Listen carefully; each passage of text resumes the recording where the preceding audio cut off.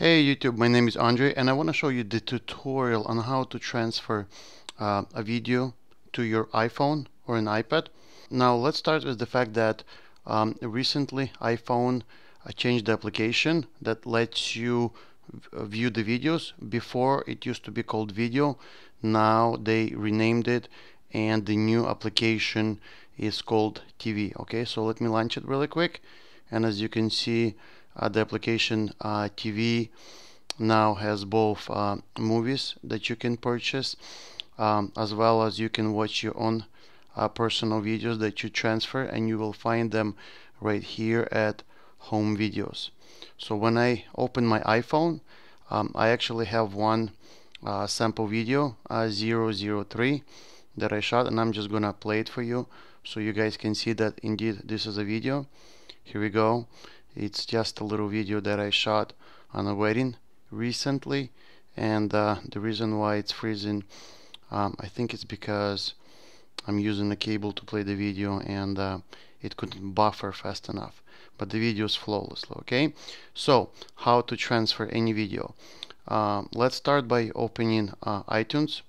The first step is obviously you have to connect your phone with lightning cable to your computer, and then once you open iTunes you have to click this little icon that is actually your phone. Okay, now you're gonna get frustrated. Okay, look at the video. I'm just playing a really quick MP4 video so you can indeed see it's a video, but when I drag it nothing is happening. Okay, it is MP4 video.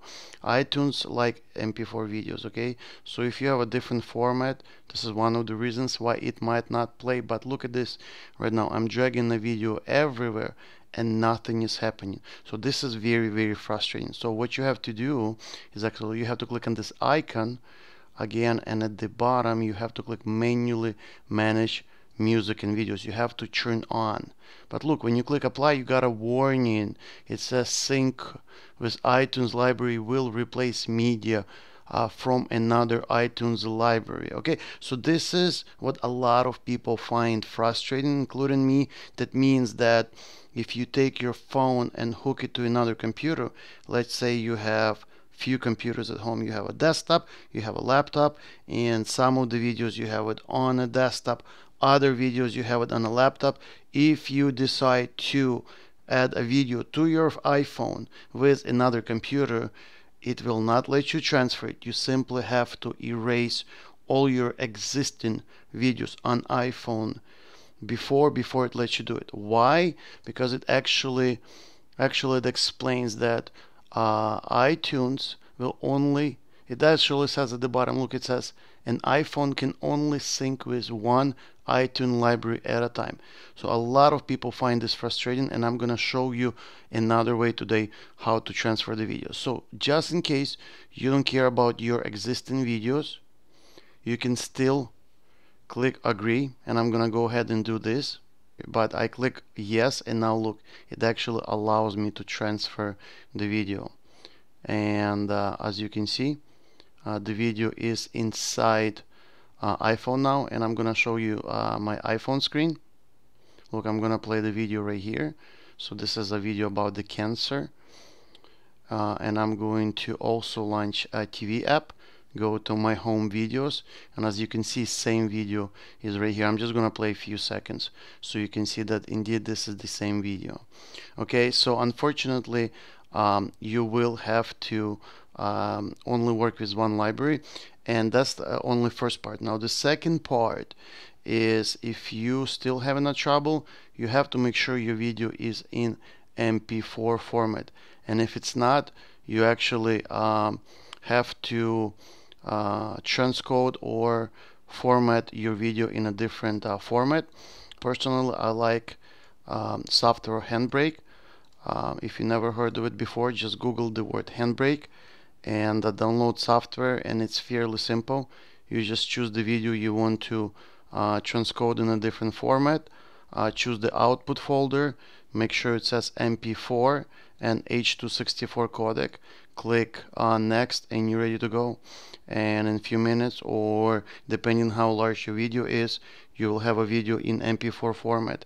And once you have that, you should have no problem.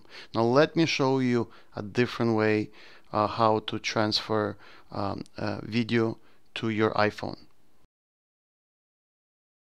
Now the first thing you need to do is launch App Store app on your iPhone and search for software that's called VLC for Mobile.